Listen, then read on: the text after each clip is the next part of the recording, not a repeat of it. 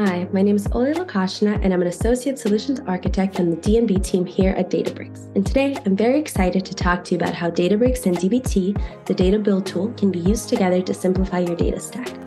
The dbt-Databricks adapter enables data analysts to build, test, and deploy models on Delta Lake, all within the same Lakehouse platform trusted by their data engineering and data science counterparts. dbt is a development environment that makes transformations in the Lakehouse very easy by allowing analysts to simply write SQL select statements. dbt then compiles your select statements into raw SQL and runs that code on the designated database in Databricks. Databricks handles the storage and processing of the data.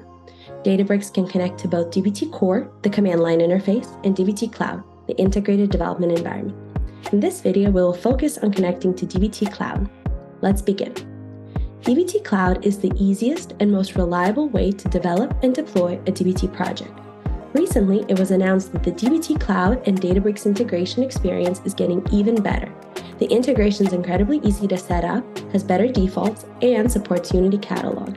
The dbt-Databricks adapter allows users to merge for incremental models, defaults to the Delta format, and can run queries using Photon. The Unity Catalog allows Databricks users to centrally manage all data assets, significantly simplifying data governance and management. There are two ways to connect dbt Cloud and Databricks.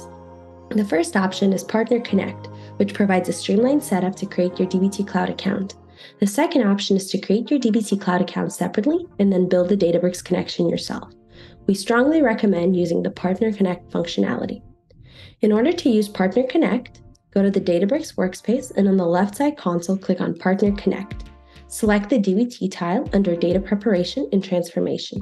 Click on Next when prompted to connect to Partner. Now, select your SQL Warehouse and choose the schemas that you want to use with dbt Cloud. dbt Cloud requires the same catalog is used for reading and writing data. Click Next twice.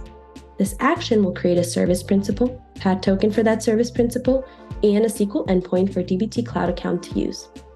Databricks has successfully created the resources to connect to dbt Cloud. You can also view the connection details. Now, click on Connect to dbt Cloud.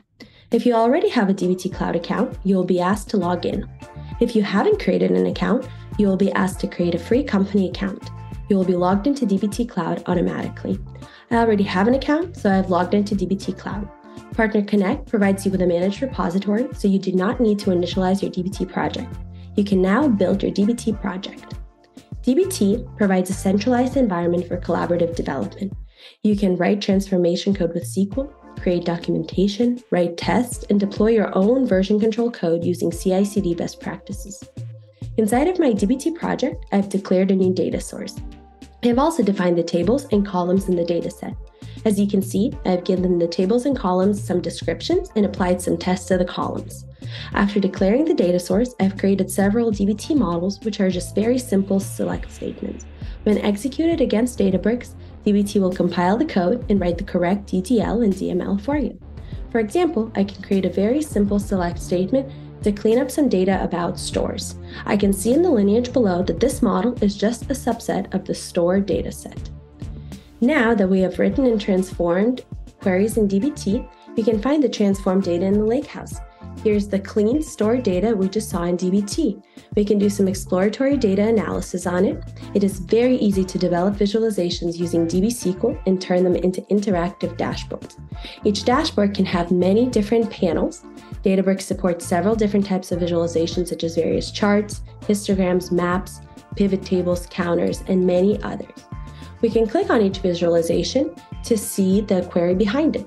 Clicking on View Query brings us to the interactive query editor where I can modify the query in any way. I can set a refresh schedule and share it with other users. I can also look at all of the queries that have been previously run against DB SQL. For each individual query, I can view the query profiler to gain even more insight. As we have seen in this quick demo, the dbt and Databricks integration makes transformations in Lakehouse incredibly simple and allows for the entire data team to work together on the same platform.